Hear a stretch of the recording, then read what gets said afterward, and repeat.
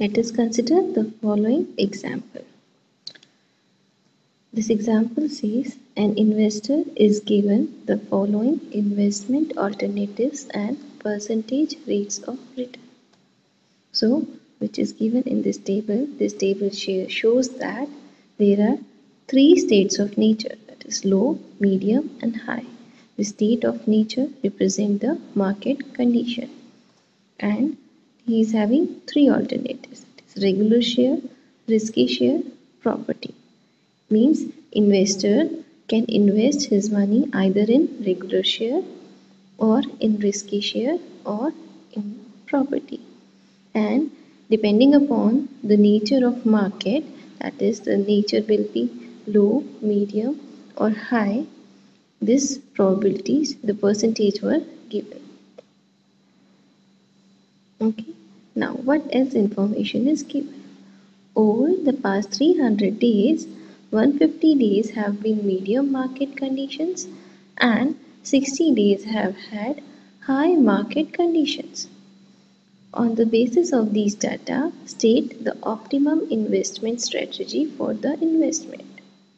So what we have to do is, based on this information, we have to suggest an alternative to the investor that in which he will decide to invest his money. Either he will invest his money in regular share or in risky share, or he will invest his money in property depending upon the conditions of the market. Can be either low, medium or high. So we need to make a decision in this case. So along with this table, what extra additional information is given to us that we have to see. What is mentioned? Over past 300 days, 150 days have been medium market conditions. So what we have? Total days are 300. Okay. Out of this, what is said? 150 days have been medium market condition. So market will remain medium for 150 days, right? So if we need to find the probability when the market will be medium, how we will find probability? Probability is given by total number of cases. Hope you remember this. You studied this in mathematics and statistics. Divided by number of favorable cases. Okay. So favorable cases are the cases in which the market remains medium.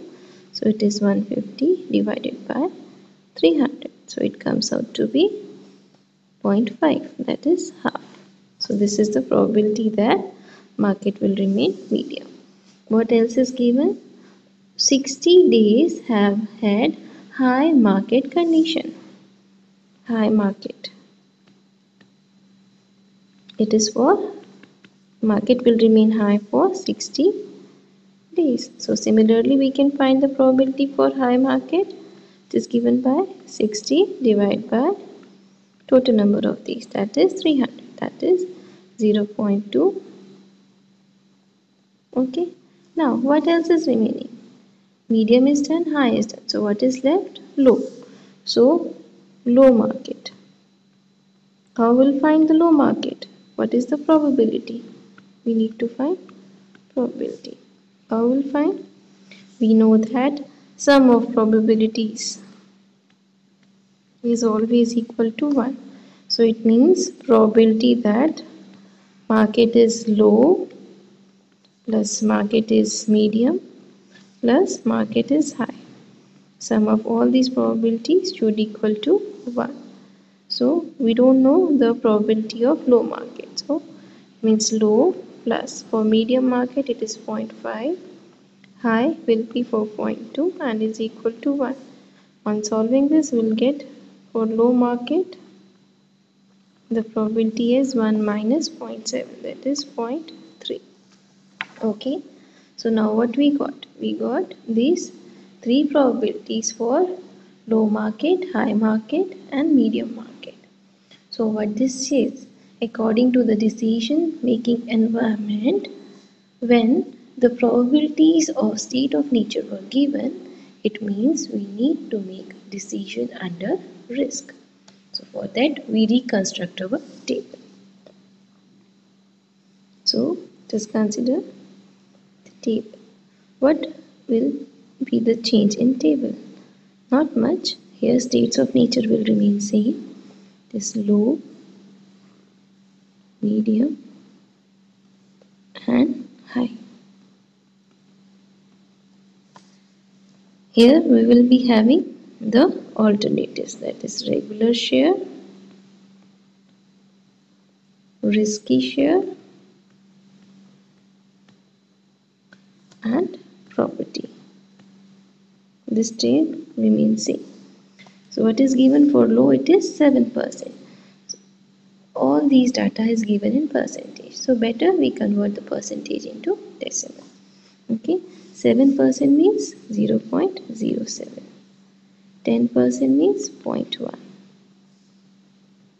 0.15. Similarly, we will get minus 0.10. Remember, if it is negative, we have to take the negative sign.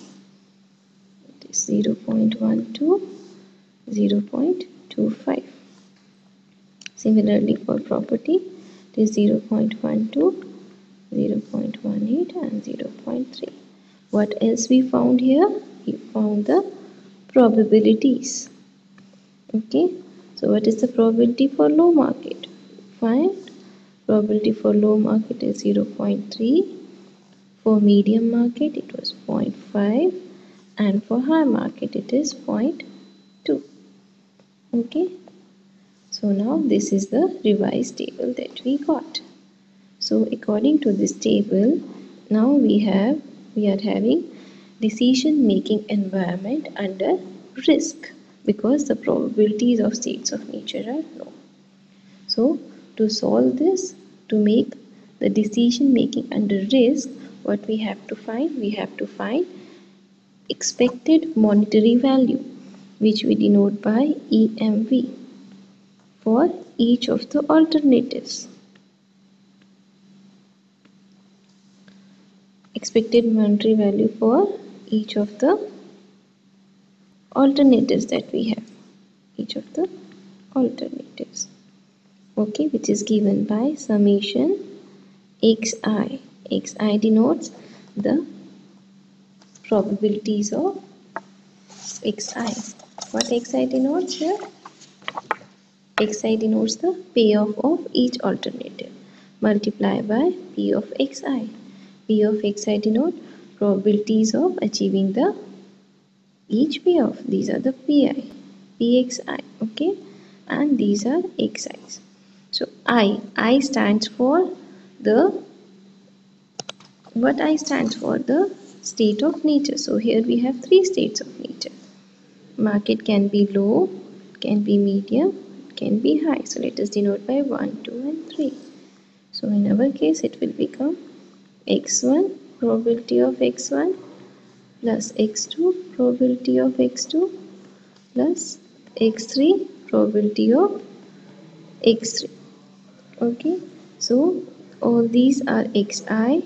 This is x1 for 3 different alternatives. These are x2 for 3 different alternatives.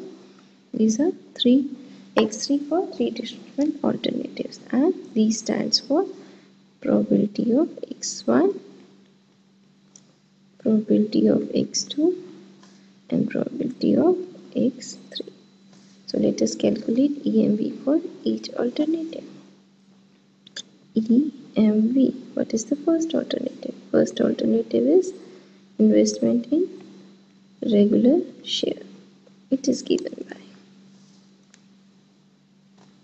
x1. This is our x1 for this case. Okay, this is x2, this is x3.